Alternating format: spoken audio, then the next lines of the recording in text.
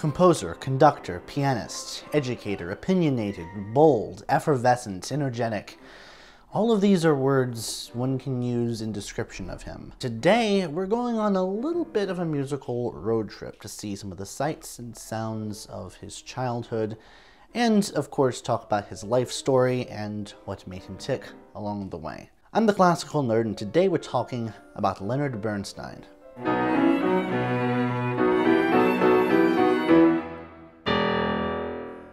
Leonard Bernstein was born Louis Bernstein in August 1918, although he was called Leonard from birth and would legally change it when he was 16. He loved music as a toddler, but as a kid, his childhood home didn't actually have a piano at first. He enjoyed the piano at friends' houses, and he was such a clearly smart cookie that he had such an immense vocabulary that by the time he was about 1.5, they started calling him the little old man. He was also a sickly kid prone to asthma, and he had a dust allergy that he inherited from his father. Another sickly character in the family was their Aunt Clara.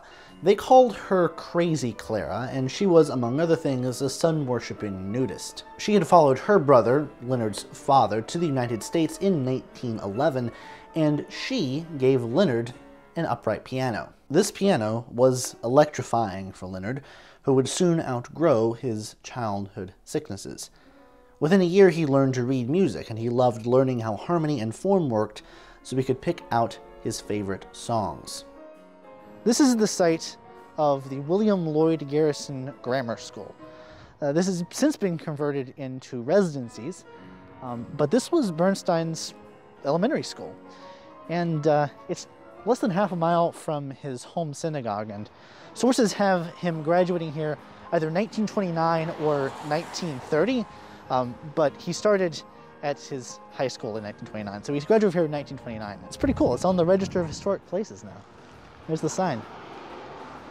On the corner of Elm Hill Avenue and Seaver Street stands now the United House of Prayer, but this is the original location of Temple Mishkan Tefillah, which was the Bernstein's home synagogue, and it was the first synagogue in this part of the country associated with conservative Judaism. Leonard Bernstein had his bar mitzvah here in 1932. This place was integral to Bernstein's musical upbringing, especially due to the influence of their organist, a fellow named Solomon Braslavsky.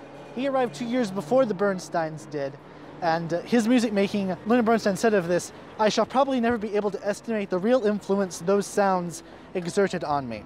And the congregation has since moved to a new location on Harvard Street in Brookline. His first teacher, Frida Karp, told his mother that she couldn't keep up when Leonard started to sight-read stuff that she could barely even play, so he wanted to study instead with Susan Williams of the New England Conservatory, who charged $45 per lesson. In today's money, it was just $3 back then. That was a considerable amount of money, and Sam, his father, didn't want to pay that.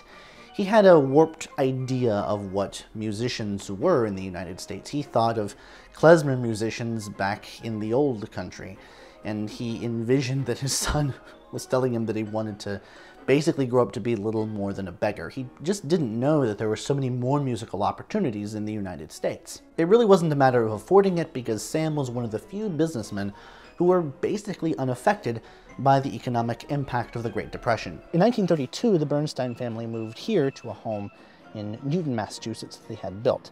Sam Bernstein was very picky about where they lived and their living conditions, and it was a sign of their upward mobility that during the Depression they not only built and maintained this house, but also a summer house down in Sharon, Massachusetts, about 16 miles south. They also permanently moved down to Sharon in 1941. I do hope whoever lives here now understands the historical significance of the house that Sam built. Leonard was a savvy kid, and so he would offer piano lessons to even younger kids at $1 apiece, and he would team up with friends to play at weddings.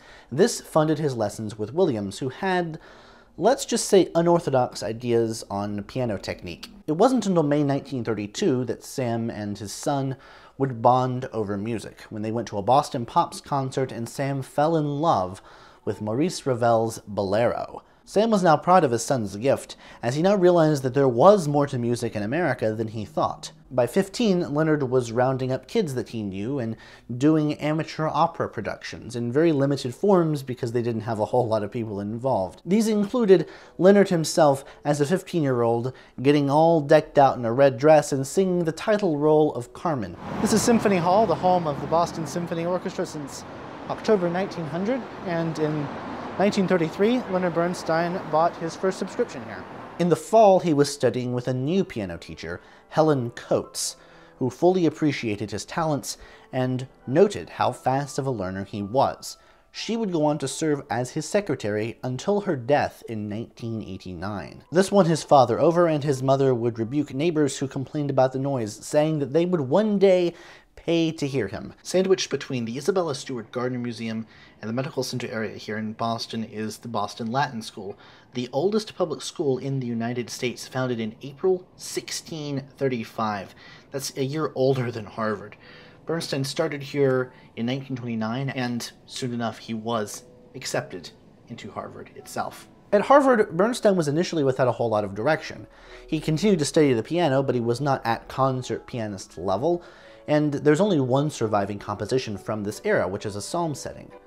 Like Elliott Carter had found, the culture at Harvard wasn't a whole lot to write home about, and for the first time, Bernstein had to face anti-Semitism. But he remained an optimist, and he focused on the positives, telling a friend that he intended to cultivate a Harvard accent. A meeting with conductor Dmitri Mitropoulos stoked his passion for going far in composition, although the enthusiastic conductor would later also encourage Bernstein's talent on the podium. For Bernstein, the conductor had, growing up watching the Boston Symphony, been this faraway figure, and he never really had aspirations to be in that role, but others saw his charisma and his talent and his ability to lead others and knew that he would be a great fit for that role. As a pianist, his career continued to progress, not to mention his abilities. He learned Aaron Copland's piano variations, and he was proud that he could clear a room by playing them. When he finally met Copland, he soon thereafter got this opportunity to play that piece at his birthday party at Copland's New York loft, and this was a party that no one left when he started to play the variations. Copland would soon become a trusted friend and mentor to Bernstein.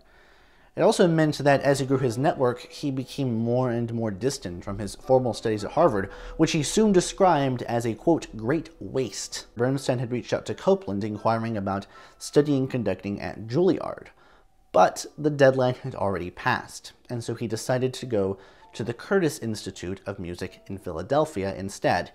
It was a sudden decision, and in order to get in, he had to pass an exam given by Fritz Reiner, who taught conducting there. Bernstein had to play Brahms' Academic Festival Overture at the piano, at sight, and identify it as part of the getting in process. While Curtis was tuition-free, he still paid for living expenses, which is where Mitropoulos came in, because Sam did not want to continue to fund his son's education. The Greek-born conductor was interested in developing Bernstein as his protege in Minneapolis, but this fell through for a couple of reasons. The orchestra itself was not super thrilled with the idea of Mitropoulos hiring someone from out of state, while the actual management of the ensemble caught wind that Bernstein was still a student, so they told Mitropoulos that they couldn't hire him. Bernstein did get a chance to conduct in Tanglewood, out in the Berkshires, a relatively new festival, under the auspices of Serge Koussevitzky, who had a grand vision and even grander promises. Koussevitzky had promised to produce 5 genius conductors in 5 years. The elder Russian encouraged Bernstein to use a baton, something that Mitropoulos didn't do, and he also wanted Bernstein to change his name to Leonard S. Burns as an Americanism. Other conductors followed through on this, especially if they had Jewish names, and Koussevitzky was convinced that Bernstein would go further if he didn't have an overtly Jewish name. He learned much at Tanglewood in 1940, but his future at Curtis was then in doubt. Reiner threatened to expel him because he feared that Koussevitzky would poach him. This was pretty much an empty threat because Curtis wanted their most talented student back, but Koussevitzky and Reiner exchanged sharp words over telegram. This was all happening sort of in the background, and Bernstein was actually concerned about the newly instated draft. Koussevitzky tried to get him a position in the USO to try to get him out of the firing line of active service, but Bernstein was called before his draft board anyway and was classified 4F because he had asthma. His mentors pushed him towards conducting, even Copland, who was much more composer than he was conductor. Nevertheless, 1942 saw Bernstein's first symphony, as well as a humorous song cycle called I Hate Music. I hate music, but I like to sing. La-dee-da-da-dee, la-dee-da-dee. But that's not music, not what I call music, no sir. Music is a lot of men in a lot of tales making lots of noise and a lot of females. Music is a lot of folks in a big dark hall where they really don't want to be at all, with a lot of chairs and a lot of airs and a lot of furs and diamonds. Music is silly. Copland's response revealed his true attitude towards Bernstein's compositions. He wanted Bernstein, if he were going to be a composer, to write something that was entirely his own, not cribbed off of someone else stylistically. Copland told Bernstein that work was not guaranteed in New York, but on his 25th birthday, Bernstein was offered the post of assistant conductor of the New York Philharmonic. This was a fait accompli for about 4 months, as principal conductor Artur Rodzinski's other candidates were either not American or were serving in the armed forces. Soon, Bernstein was given the opportunity to show off. Rodzinski invited Bruno Walter to guest conduct, and Rodzinski was recuperating in Stockbridge, Massachusetts. But Bruno Walter fell ill, leaving Bernstein to debut with a Philharmonic on a tricky radio-broadcasted concert. It had been decades since the Philharmonic had had to call upon their assistant conductor to fill in at an afternoon concert, and despite all the nerves and all the pressure, Bernstein succeeded. It was an incredible triumph. Koussevitzky phoned in his congratulations, while Rodzinski was able to plow through the Stockbridge snow and make the 4-hour drive to New York City just in time to catch the very tail end of the concert. Bernstein was buried in interview requests overnight, and it's no wonder that a fellow student said that Bernstein was doomed to success. What helped his instant fame was that at that point, there weren't any famous American-born conductors, and his youth definitely helped with that as well.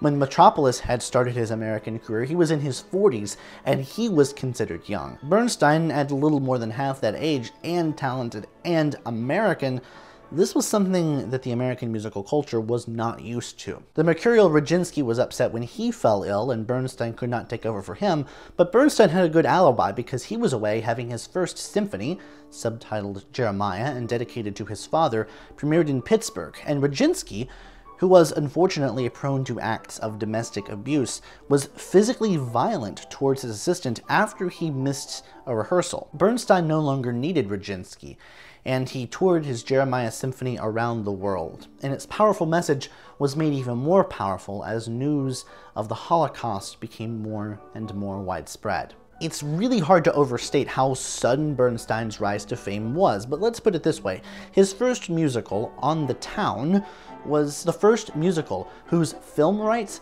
were purchased before the show was even produced. He loved the holistic artistry and the collaborations of Broadway, but Koussevitzky turned up and basically put the fear of God into him, saying that he shouldn't be wasting his time on non-conducting pursuits, even other musical pursuits.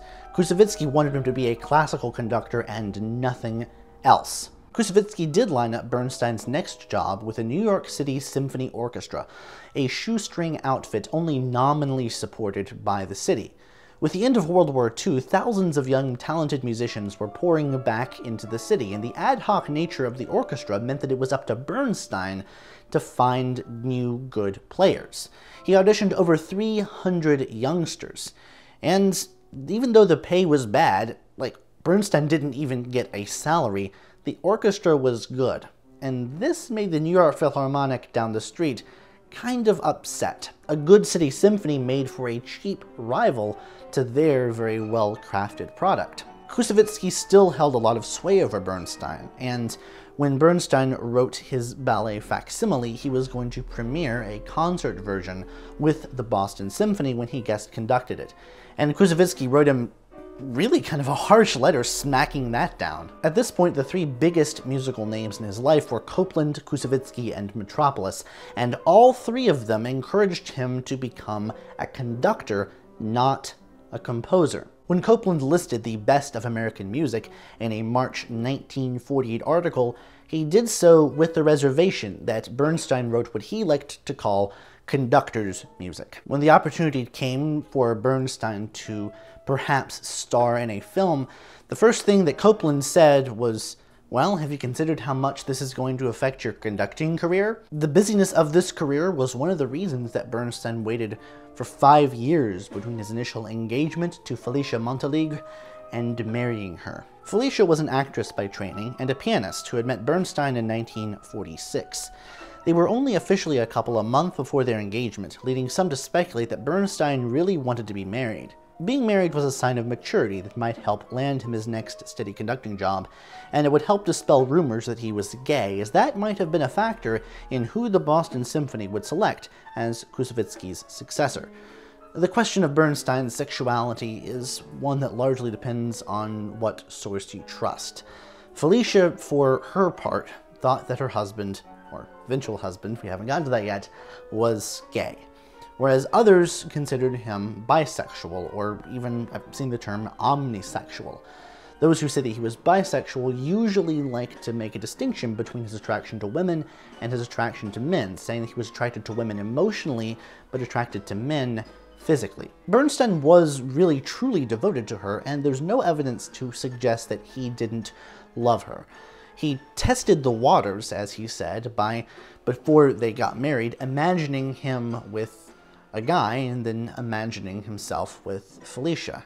And imagining himself with Felicia canceled out his gay crushes, so he thought, aha, this is the woman for me. As we'll see, this didn't totally turn out. We're gonna get there, don't worry. As a teenager, Bernstein often mused on the nature of his feelings, and what came out in his writings was a desire for deep, close friendships. As he matured before his marriage, he would often tell family and friends of his desire to get married and have a family. The couple would end up canceling their initial engagement when Felicia got a sense of who her fiancé was in his element and the busyness of his lifestyle. Bernstein really missed her when she moved on to a different man, Dick Hart, because Bernstein just felt that he was totally wrong for her. There were concerns about his potential future in Boston as he had traveled to Palestine in 1947, which he enjoyed immensely. Despite all the turmoil in the waning years of the British Protectorate, the connection that Bernstein had to his Jewish heritage was unsurpassed.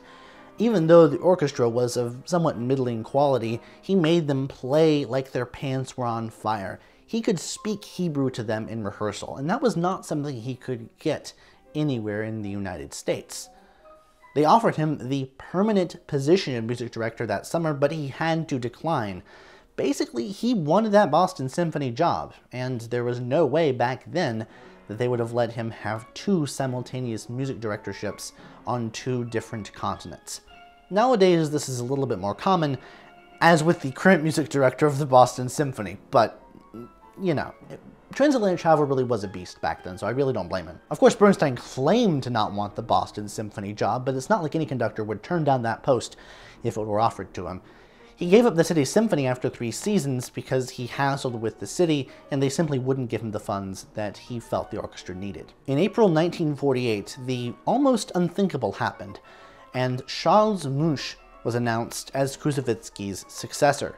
It seems likely that Bernstein quit the City Symphony in anticipation of taking over in Boston, but now he was free, so he took the job in Tel Aviv as the director of the Palestine Philharmonic Orchestra. Additionally, Bernstein served as a cultural bridge builder in blasted-out post-war Germany, where hunger was rampant and wages were often paid in cigarettes instead of money. In Munich, he had the opportunity to conduct an orchestra assembled from survivors of the Dachau concentration camp. Italy and France were also enthralled with the young American, but Vienna not so much. Bernstein had bristled when he had gotten the opportunity to potentially conduct the Vienna Philharmonic in a concert, citing the fact that the Vienna Philharmonic was still majority Nazi. When he conducted their rival, the Vienna Symphony, the players were openly hostile to him. It took until the mid-60s before Bernstein would actually have any success in Vienna, when he conducted opera and Mahler. The Palestine Orchestra was now the Israel Philharmonic, and tensions were high as violence racked the newly declared State of Israel. Bernstein was openly unafraid, playing during air raid warnings and when artillery shells were still audible. When Israeli forces captured Beersheba in 1948, Bernstein assembled an orchestra of 35 musicians and went down into the desert in order to play a concert for the troops. When Egyptian reconnaissance planes saw this mass of troops assembled in the desert, they rerouted some of the forces that they had massed near Jerusalem in order to counter this force, fearing that this was where the next assault would be. They didn't know that there would be another reason that so many troops would be gathered in one place, and it was to hear Mozart, Beethoven, and Gershwin. By 1949, he wanted to stop conducting and focus just on writing music that year, and while the project that became West Side Story has its inception then, he did not stop conducting. Like every composer-conductor, Bernstein was caught between two professions that required intense time commitments. Gustav Mahler at least had the summers off, but that was a different era. With summer engagements and festivals and all sorts of other things to keep him busy during the quote-unquote off-season, he could not do the Mahler thing. For one thing, Bernstein was just too much of a social animal, and when he did clear his schedule in order to compose, as often as not, he'd just catch up on much-needed rest instead. In January 1951, Felicia's then-boyfriend Dick Hart died suddenly of a heart problem, and the timing of this rekindled her and Bernstein's romance. 1951 also saw the premiere of Charles Ives' Second Symphony, a performance that the frail Ives was thrilled to hear on the radio. Despite successes, Bernstein wanted to give it up for at least 2 years to focus on composition. He couldn't. For one, Koussevitzky was old and frail and worried that he wouldn't be able to run Tanglewood that summer. And in June, when Bernstein was off in Mexico, writing his opera Trouble in Tahiti, news of Koussevitzky's imminent death came to him, and he rushed back to the United States in time to be at his mentor's side when he passed. It fell on Bernstein to take over the Tanglewood Festival after Koussevitzky's death. He was the heir apparent in that regard. And this was fortuitous in the sense that this allowed him and Felicia to reconnect. They got engaged again and married in September 1951. A few months later, Felicia was pregnant, and the combination of raising a family and being married to Bernstein almost killed her acting career. She only took television work from then on if her husband was also in town for the sake of the kids, and stated later that his career was far more important than hers. In June 1952, Bernstein was invited here to the campus of Brandeis University in Waltham, Massachusetts, to direct a Festival of Creative Arts which is still ongoing at the end of every semester, and now bears his name. Trouble in Tahiti was premiered here. The train tracks you see here, which are now part of the MBTA commuter rail system, caused a racket during the performance. The festival was ambitious and helped put the recently founded Brandeis on the map. Beyond the festival, Bernstein was also hired as a visiting professor, alongside Irving Fine, where Bernstein planned to spend 1 day a week teaching. He only spent 2 years directing this festival, quitting because he just had too much on his plate, although he was given an honorary doctorate in 1959 and stayed on as a fellow of the university until 1974. Conducting and composition were 2 full-time jobs, and if he just focused on one, he could have been a festival director, he could have been a composer, he could have been an academic. He would have been able to do things that weren't such huge time commitments. So the real question is, in addition to him just being a straight-up workaholic who can never say no, which is definitely true, why did he take on so many jobs? For one thing, he actually needed the money because his expenses kept up with his income. The international lifestyle tore at Felicia.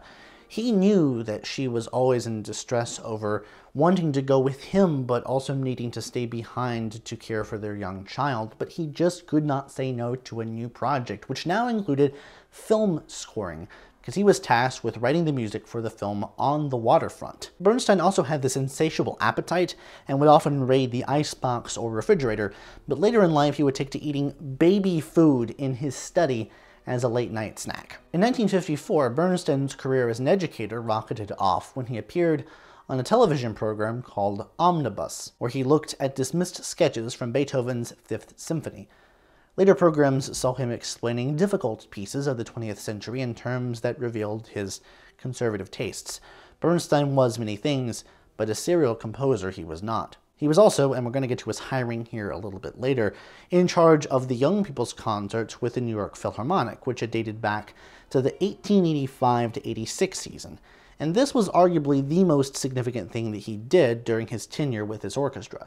He hosted them even after his tenure as music director elapsed, and they were so popular that some parents would sign their kids up at birth in order to get on the waiting list. Opera conducting was now a thing, and he spent some time in Milan at La Scala, but he didn't really get along with the orchestra and the management there, and that was all fine and dandy from Felicia's perspective, because she was pregnant with their second child. Yet Bernstein was still at it, now collaborating with Stephen Sondheim on West Side Story, which was now taking elements of its final form, but which had to be shelved for a bit for Candide, another musical. This high-minded Voltaire adaptation has suffered on stage because of its source material's resistance to adaptation, its subtle satire, and its lack of true star.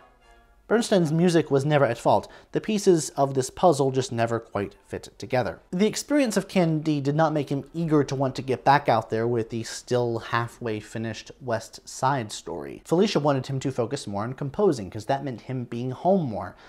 But events transpired to get him back on the podium. He was selected as a co-director of the New York Philharmonic starting in 1957 alongside an aging Metropolis. In the midst of making this deal official, West Side Story opened in Washington, D.C. to a room full of important politicians, and it proved to be the Broadway smash hit that Bernstein had long sought. From 1958 onwards, Bernstein would serve as the sole music director of the New York Philharmonic, as Metropolis had quit in order to focus more on conducting opera. Although Bernstein really loved and respected Metropolis, he understood that Metropolis had let the orchestra get less precise, so Bernstein, when he had full control, instituted structural reforms. He had total control over where the players sat. He made sure that they were super precise. He had control over how many concerts they did in a week and in a season. And overall, he just wanted to make the orchestra as good as it could possibly be. Like his old mentor Koussevitzky had done, Bernstein championed American music. Bernstein said that his lack of composition in this era was justified because he said that when he was on the podium conducting, it was as if he himself had composed the pieces that he was directing with his baton. As Soviet-American tensions arose in the late 1950s, Bernstein and the New York Philharmonic were sent on a mission of cultural diplomacy to the Soviet Union, bringing with them more avant-garde and modernist pieces, including Charles Ives' The Unanswered Question and Igor Stravinsky's Rite of Spring. Later they went to Japan, a subtler spot for fighting the Cold War in culture. The festival that they played at was actually covertly funded by the CIA. I talk about this a little bit more in my Boulez video, but suffice it to say that the CIA was interested in promoting avant-garde music because the Soviet musical culture, in a deeply ironic way, was actually quite conservative. Bernstein was enamored with Japan and their culture. He once sliced open one of his fingers because he got so distracted by watching the sumo wrestling on TV.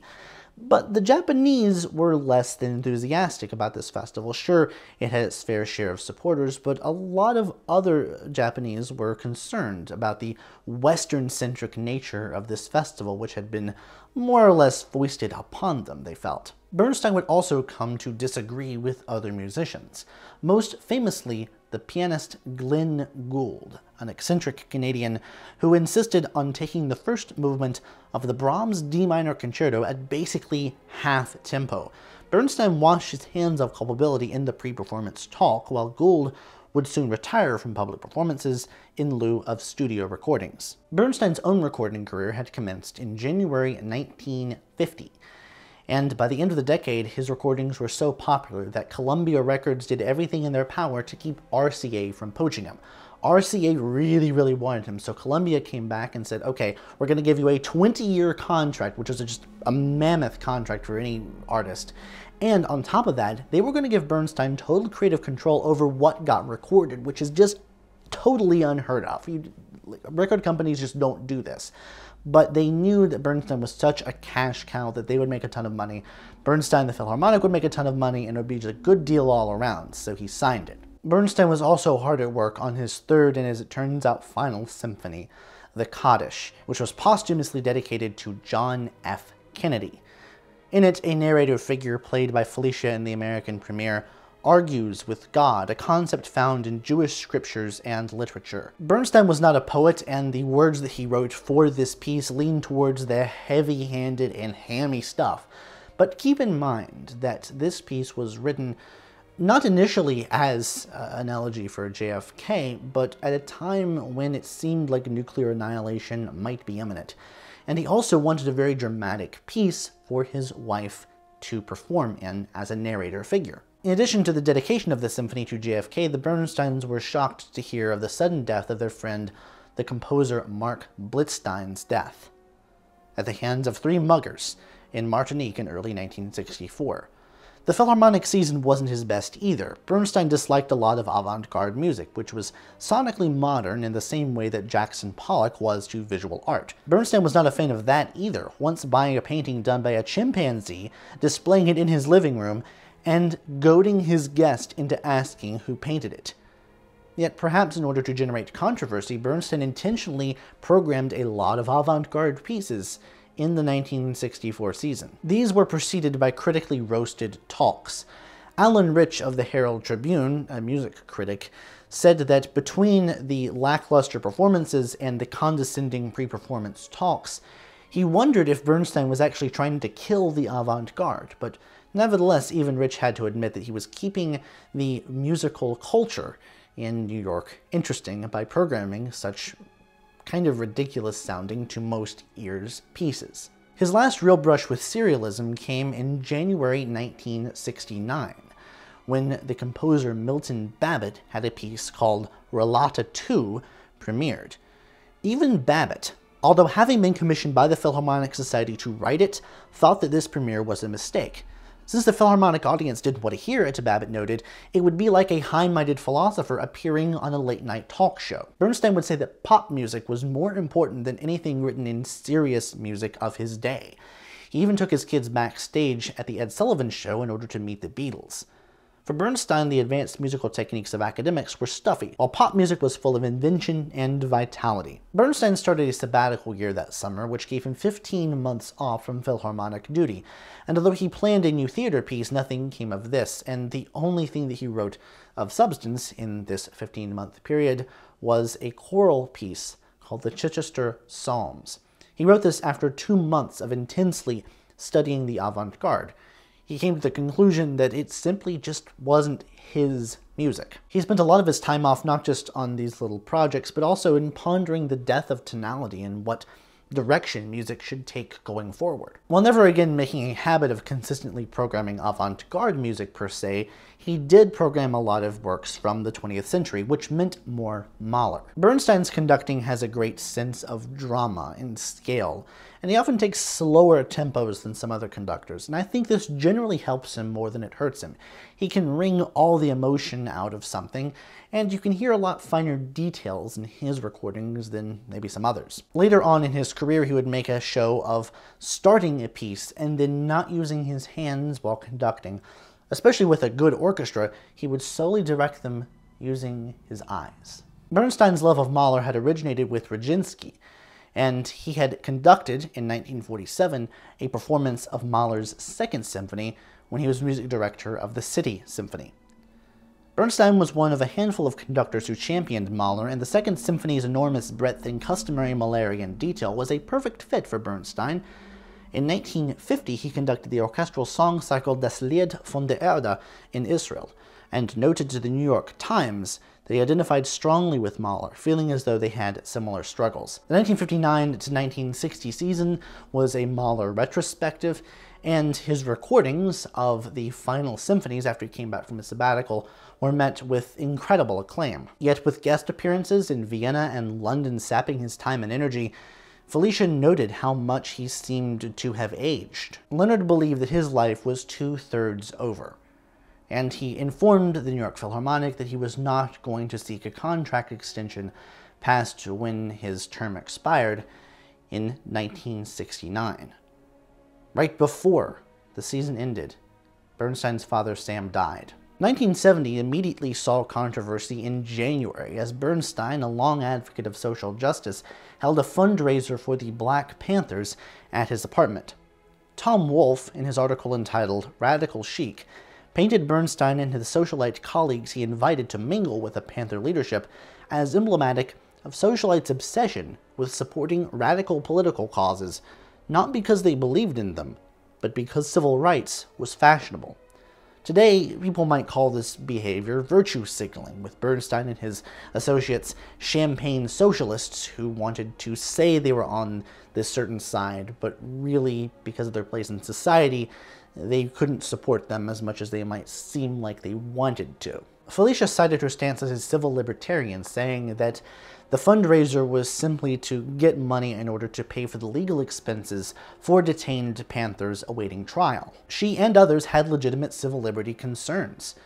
The $100,000 bail set on 10 of the Panthers was essentially preventative detention, and the fact that solitary confinement was being used was equivalent to torture. But this intimacy between high society and what many considered to be an outright terrorist organization raised a lot of eyebrows.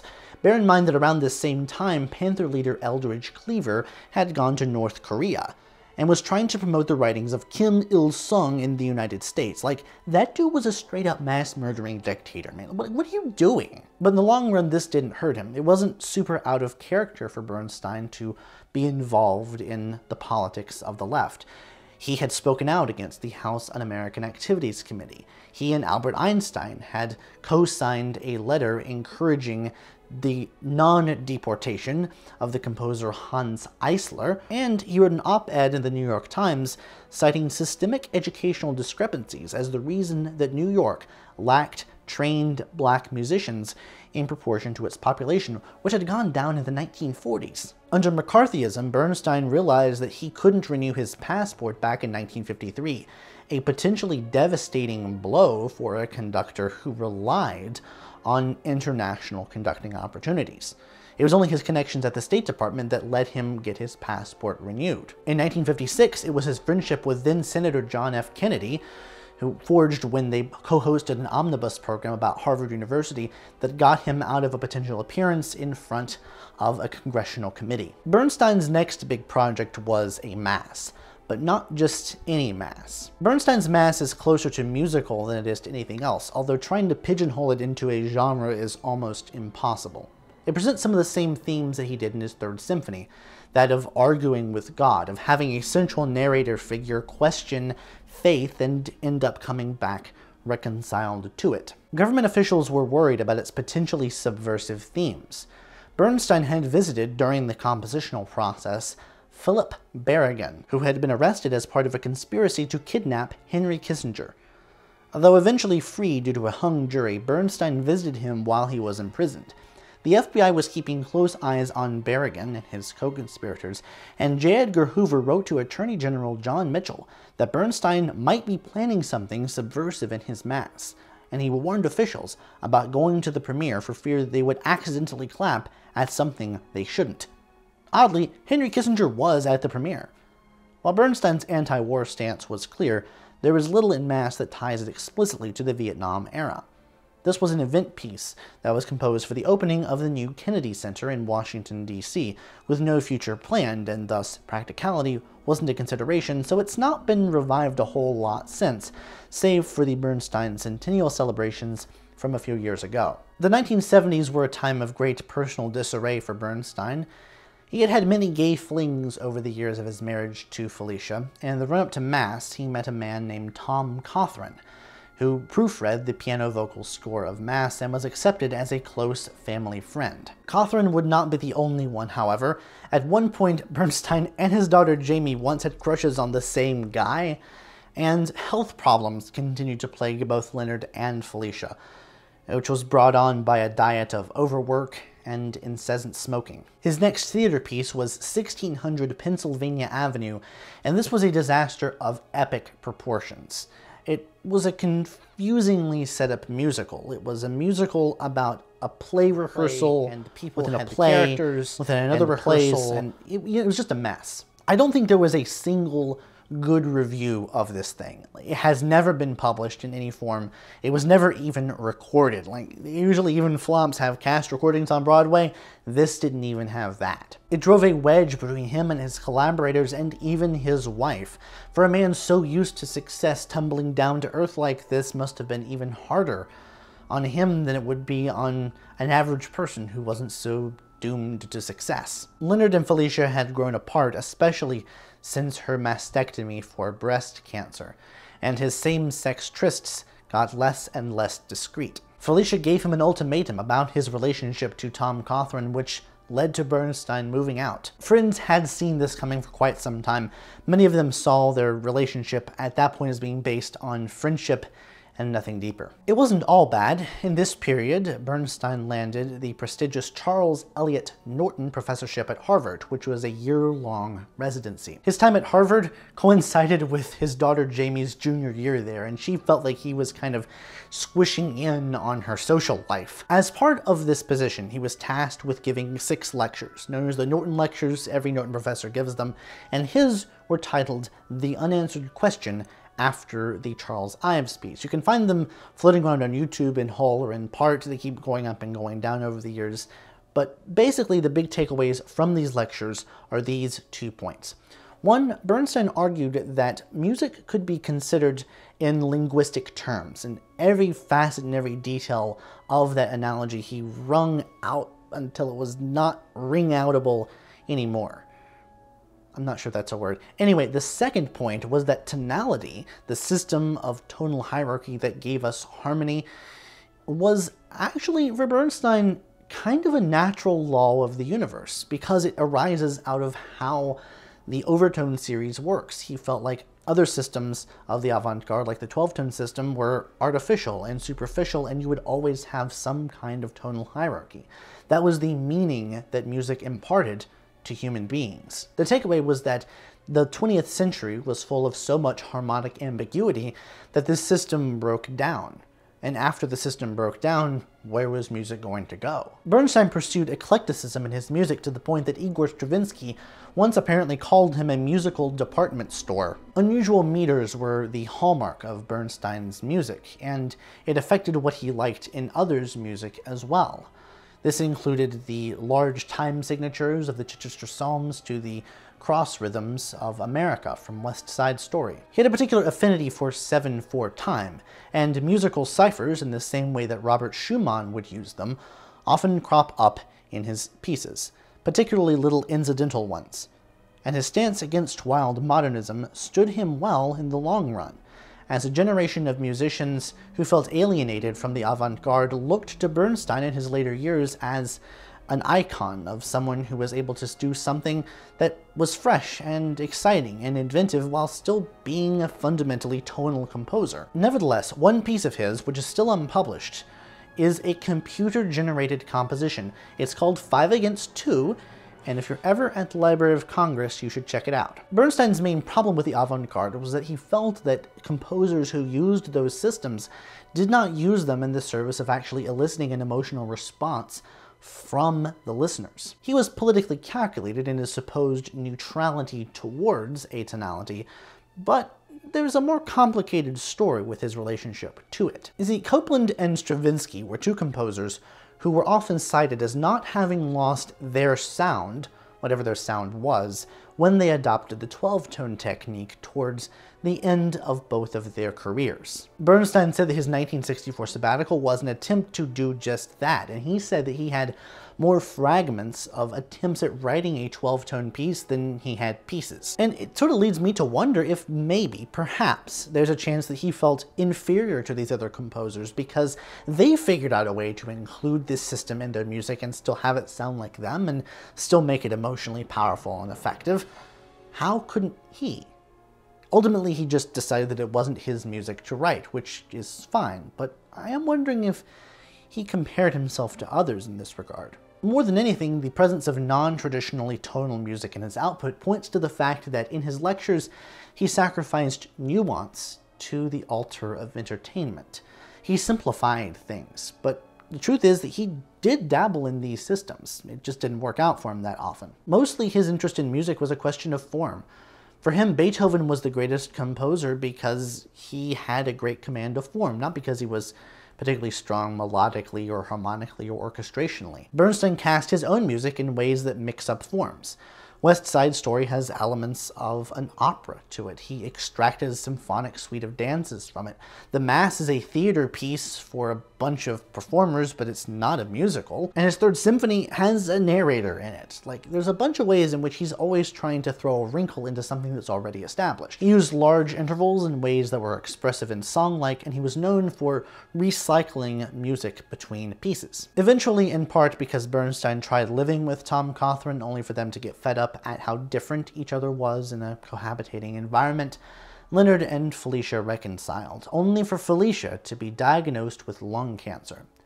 Not wanting the press to focus in on his wife's diagnosis, Leonard kept up appearances by continuing his regularly demanding schedule of orchestral appearances and guest concerts all around the world. When she died, Bernstein blamed himself for his wife's death. And I think that this allowed him the mental wiggle room to continue to keep smoking, because by blaming himself and not his wife's 30 years of smoking, he could feel responsible and he could still smoke. He tried to quit whenever she was on her deathbed. He did go to smoking cessation therapy, but it just didn't work.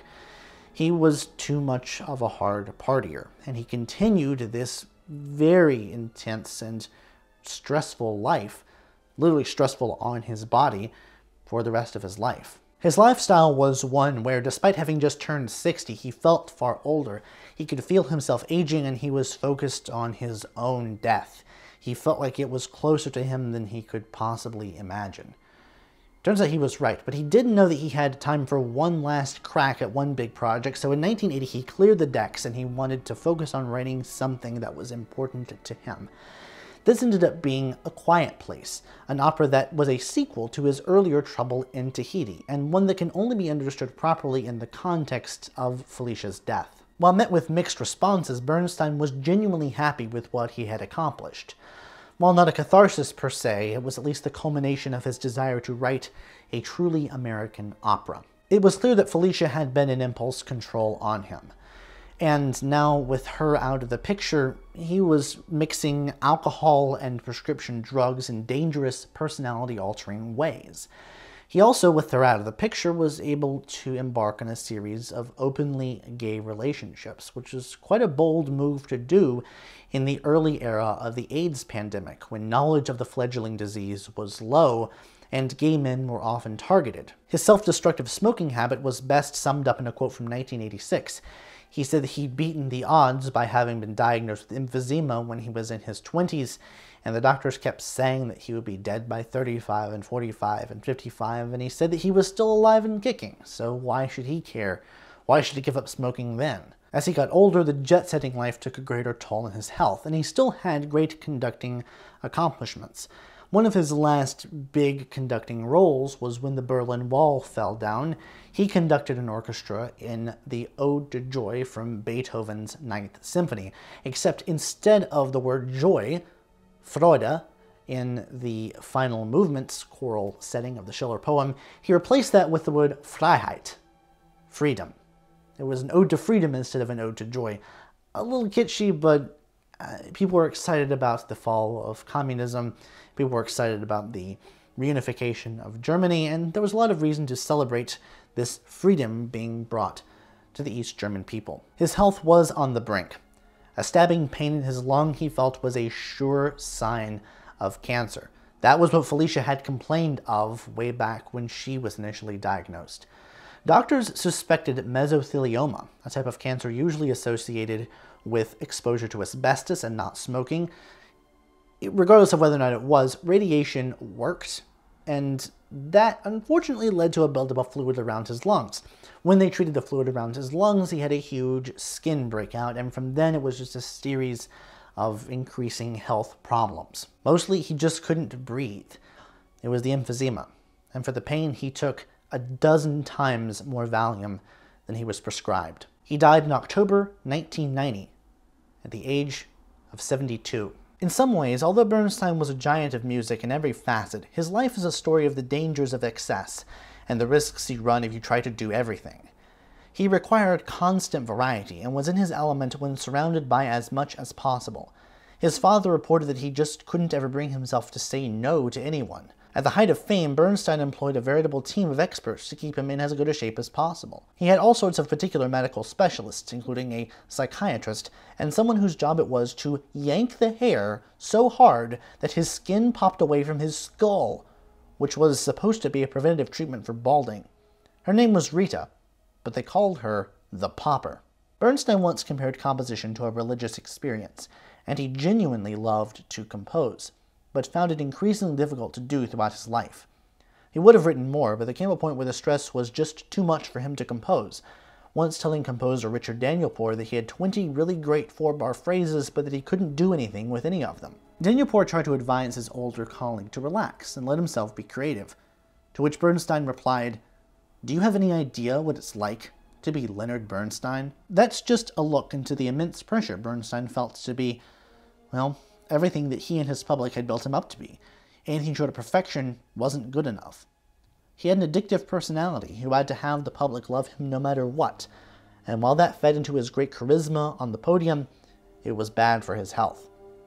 The greatest regret of his life, he said, was that he hadn't composed more. It was here at Brandeis in 1953 that Bernstein opined on the nature of art, as he was wont to do. He said that man's capacity for laughter is nobler than his divine gift of suffering.